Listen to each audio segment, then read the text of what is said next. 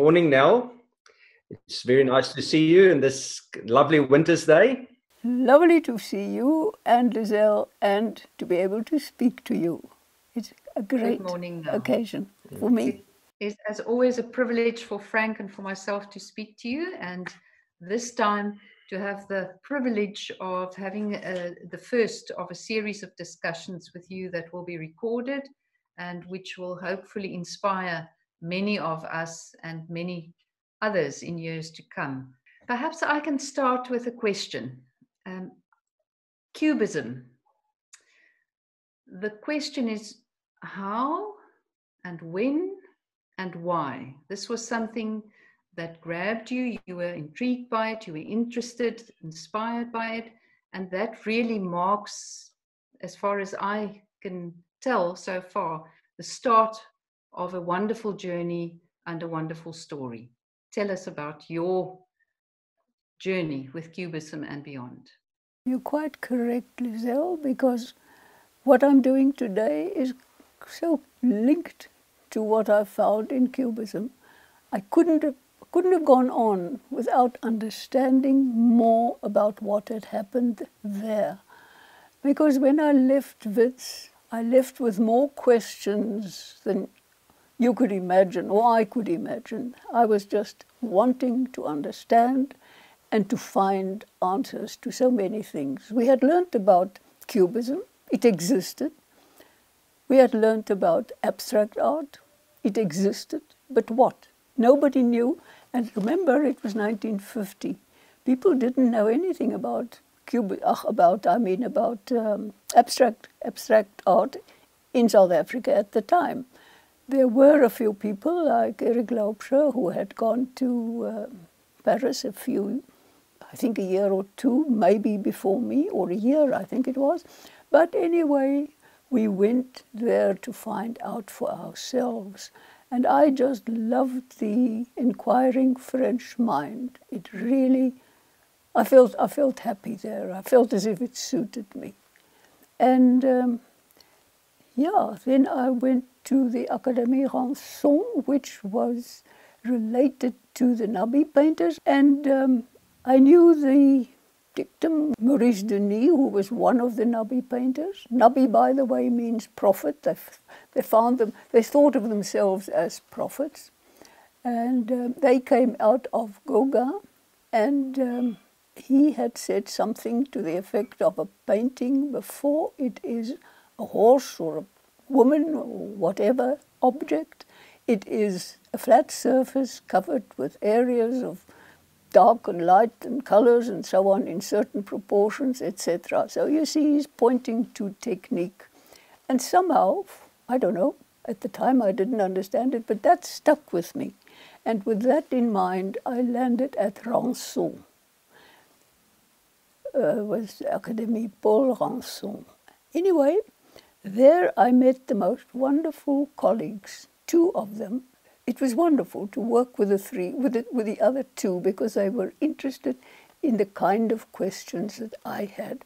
And we visited museums and exhibitions, and we never wasted any time. And we spent evenings at the library together, and we went to lectures together, and we were daily in the studio. And the days were so long, but we never got tired because we were just a little bit younger than what you are now. We started to paint for an exhibition at the end of 2 or 3 years, and we had that exhibition together. And before that, we met Sephor, and he was very important to me. He was writing up the history of abstract art from the beginning, but also what was happening in Paris at the time. And that book appeared in 1962. I think it was, yes. I was then at the gallery, and I helped him with entering a few South African painters' work into it. What I found there, I thought, was beautiful things, but also confusion. People were all doing their own thing because this new abstract freedom was so fantastic. They could do whatever they liked, and beautiful things did come out of it. But there was nothing definite coming out. You could take it or leave it. And I thought, well, I can't find any answers to my questions. So I thought the only thing is to go back to where it all started. What was happening then, and where can it take me? And before that, I had looked very carefully at Cézanne, because he actually started people wanting to understand. As you may remember, he said, you can reduce nature to the cone, the cylinder, and the sphere. And I was very impressed by the lines he used. His still lives, the lines were never just lines. They were like little shots sticking into one another and jumping forward. That really caught my attention, and I looked more and more carefully at him, and that may have been the start of it. From Cézanne to the Cubists, we did discuss last time very briefly that, Picasso and Braque went through that intensely cubistic period and then almost let it go. They never truly completed that journey. And I think you said you felt very inspired by what they did, but also very inspired to continue that journey, to complete the Cubism process, almost, so to speak. So almost maybe a scientific inquiry, as it were. I started working with the cylinder, with the circle and the square. And frankly, I don't remember how I first got to it. I wish I could remember, but I don't. And also the origin. Why did they use the circle and the square? For me, it was enough to know, well, it had something to do with creation and with opposites and with duality. And okay, so I use them because they use them. It landed them somewhere, so it should land me somewhere. And what I then found, but not consciously, just all those things just happened. It's only in retrospect that one can sometimes see how they fitted together. But they used the circle and the square to the extent that they totally destroyed the object. So they left an objectless world, a world without an object. And that was a wonderful thing for liberation. It was such a new world. Everything was possible. And that freedom is what every painter celebrated. But they celebrated, some of them, to such an extent that 101%, and then you know one starts going wrong if it's too good. So I was more troubled by what I found as confusion than what I got there. So I came back to South Africa and continued with it. If you had to formulate that question, your quest to get to the bottom of something, if you had to put that in one sentence, I know it's difficult, but what would that question be? Painters are always involved with objects, and I wanted to know more about the essence of the object. What is it? How can I show it? That's what took me to Cubism, because that's what they actually wanted also. They broke it up, but they were too attached to the visual appearance of the object until they got so involved in their process that they destroyed it totally. But they made beautiful things on their journey. We all know them and we enjoy them so much. And that love of the object, as we see it, as we recognize it, stayed with most people all the time. I would even in my pictures, my oil paintings of the later 60s, middle 60s, they were still very object directed too. You find them in the works there at the Stellenbosch University Museum. They are still object, but broken up. It's only later that they became really abstract. And what is abstraction? It is really what what the dictionary says. It says something like removing the material from the immaterial, and then you have abstraction. Now that immaterial, what is that? That can be anything for anybody else. But for me, it was movement, seeing people's legs on the street, how they walk, and the feet. That fascinated me. In the 50s, I tried to paint it.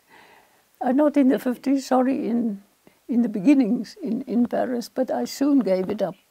But then, after having been busy with it, and then going to, I think, as I told you, to Spain and seeing those boats and their masts just moving and creating patterns of squares and circles, where the boat has curves and the water. It was a fantastic moving experience and of movement. And it stayed with me, and it found its place afterwards. The sense of movement in your work was probably the aspect that attracted me personally to it first. Well, that's great news. I'm so pleased to hear that, because people are so object in love with as they appear.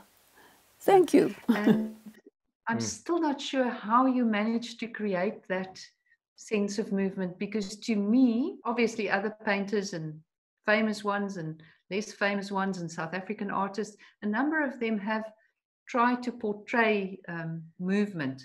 But there are very few, if any, artists, in my respectful view, especially in South Africa, that can achieve what you've done. Even somebody who comes to your work, I would like to say, without context at all, even someone who would come to your work with very little knowledge of art, the first reaction would be, I sense the movement. And one of the wonderful examples are your paintings of horses.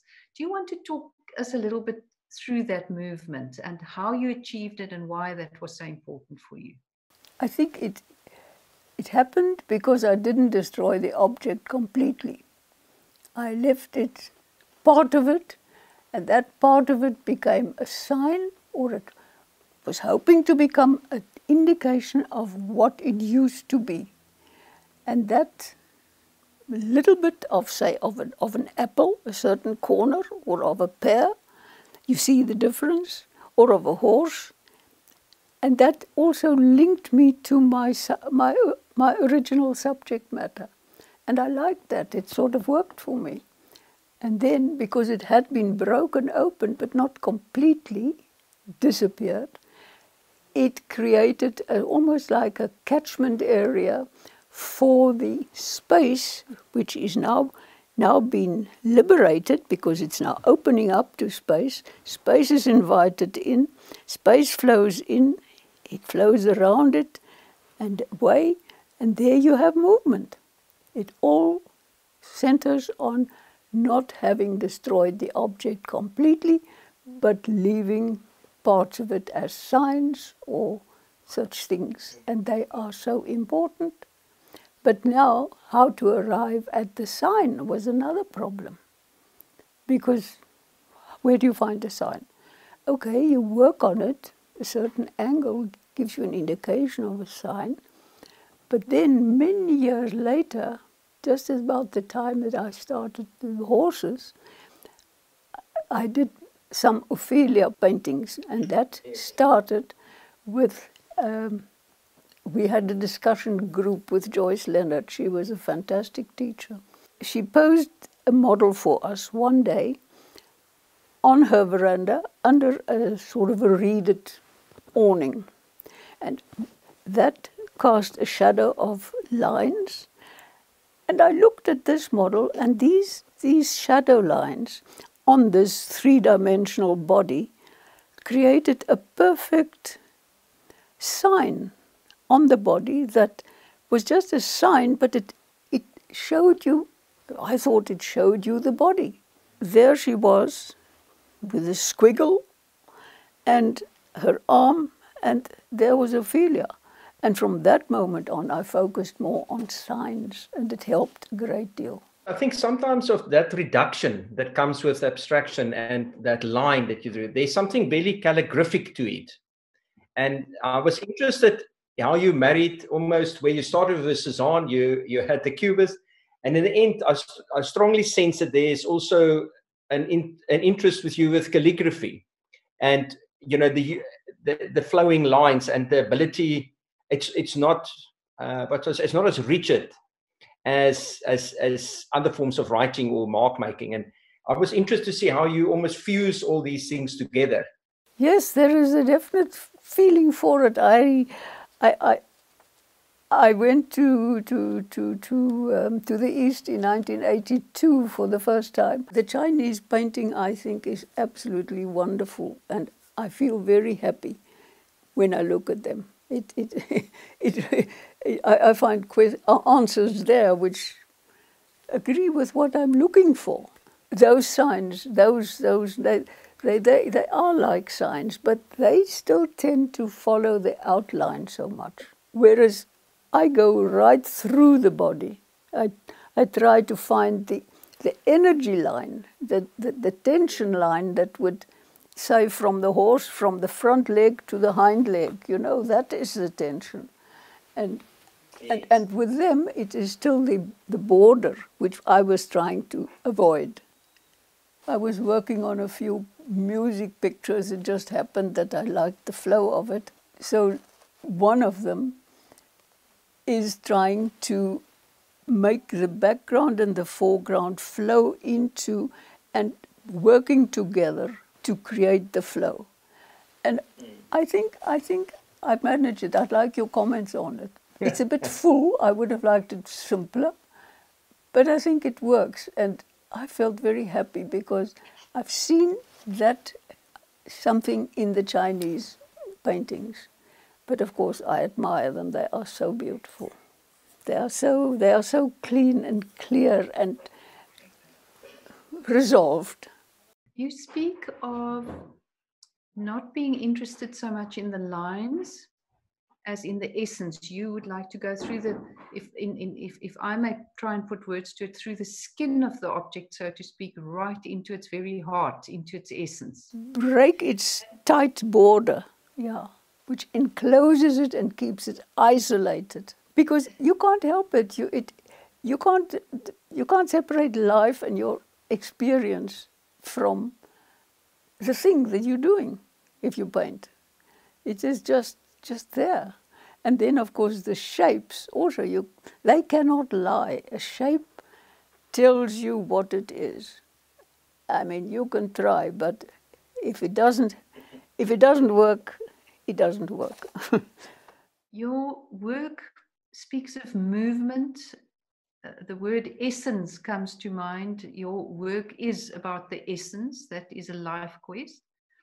And the word that springs to mind as you've spoken now, whether it's movement of a horse or another object, or whether it is virtually the sounds of the flow of music, the common denominator for me is life. Would it be fair to say that what you are essentially painting is life? You're giving visual effect to the life force. Yes, it is so. It is that flow, because flow was the most trying thing to paint. Because now you had flow. I had flow in the 50s. In the still life, the atmosphere, the background of the old painting, or the atmosphere of life was coming in and out of the object. But how do I paint that flow? That was difficult. And I will show you in some of the drawings, it took years after the object had been, my object had been broken up and form a container somehow for some of the flow, but to actually keep the flow going so that it penetrates the thing and continues out of it. That took years. And there are many things here, you won't think that they are related to flow, but they were trying to discover how can you paint flow. Not that I can do it today, but to an extent, yeah, it's there. And Nell, you said when we were at that wonderful show of yours at Welgemeend and we were doing the walkabout, and some of the paintings that you painted when you just were in Paris and just came back from there, about the merging the object and the fore and the background and make them all almost interlocking faces. They are not. It's not the object before and after. They're all related. They're all important. They all form part of the whole. And I think it's beautiful how you sort of integrate all those aspects into the painting and create through it, obviously abstraction, but there, as Lizelle said, there's a certain energy, there's an interaction between those aspects that you immediately perceive, whereas there's nothing static. Even in those works, there's a strong sense of movement and of dialogue between the various components inside the painting almost. You said it so beautifully. I couldn't say it as clearly. I need people to say it, and it's wonderful what you're telling me, because that's how it arose. The moment that you had entered the background, you had created proportions of how much background to how much of the sign that you left. If there's too much, or if there's not tension in the distance of the next object or the next frame, if that tension isn't there to fill the space, so that it's not just anonymous, then it didn't work. So you created an interrelationship. The moment you entered the background, you were in interrelationships. And as you've said, it is flow and interdependence that in the end are the two big things that must be in a picture for me. Otherwise, it doesn't work. And the beauty of it is that it applies on the painting level, on the form-giving level, and in life. You know, it's actually basically a matter of respect and care and being alert to interdependence, to proportions, to tensions, and to give and take, because the whole of life is give and take, or give and receive. And so is it in the visual proportions and relationships that your picture has. In that sense, it becomes a reflection of life. And that makes painting so, such a vehicle of expression of our daily lives. As you say, it's about life. Life force, energy, and the structures and forms all are sort of linked together by that sort of inherent energy. And as I said, life, the flow of life. But for you, there's always been a very strong spiritual element to your works and to some of these things. That's a sense that one gets, even from the beginning till now. So is it a conscious or a subconscious thing? Is it? I think it was subconscious, and it has become very conscious. And maybe if you can share with us some of the sort of spiritual building blocks that you believe are encapsulated in your work and in your approach to your work. Well, I think I've more or less indicated that is this awareness of give and take, of proportions, of not too much, not too little, have a balance. Balance is so important. Okay, it can be a very stretched balance, which is very interesting and it's strong. I mean, think of your old scale with, you can have a very delicate balance, or you can have a very daring one. But it's life. It's life every time. It's not just painting, but painting tells you this about life. It is a spiritual thing. It can't be helped. But it all resolves around the object and its closedness and its openness. Because if it is closed, you're isolated, and you are, in human life, you would be an egoist. In painting, you would be an old recognized object that you only recognize, I've seen it before, it's lovely, it's nice, but that's enough. I'm used to it, I like it, I've recognized it, okay. No, give me insight. Mondrian said, the surface of things give pleasure, their inwardness give life. And he was the only Cubist that went on painting these spiritual values. Delaunay came after a while.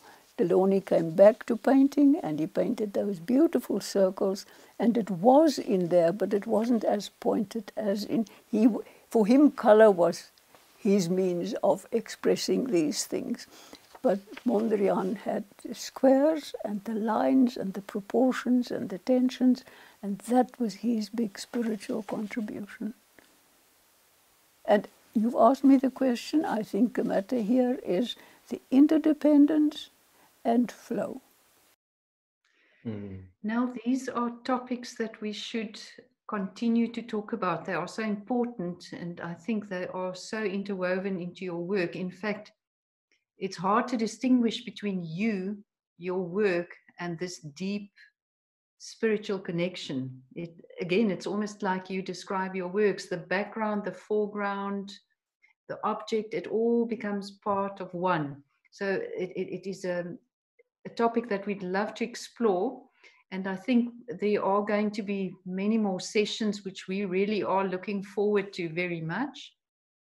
And in conclusion, perhaps we would just like you to tell us, the hour that we scheduled for the session is up, and obviously we can talk longer. It depends on you, but just in terms of formal structure. In conclusion, it would be very good to hear from you what you regard in this process that we've described as one of the greatest insights that you have come to, and that has affected not only your work and your success as a painter, but also your life, and that has had a transformative effect. Would you like to tell us a little bit about that? It's difficult to just quickly put my finger on anything else, but the flow of life is very, very important. Without flow, you become an isolated object and you become introvert and no good. Flow is, for me, in the painting naturally and in life, I would say number one, to create unity.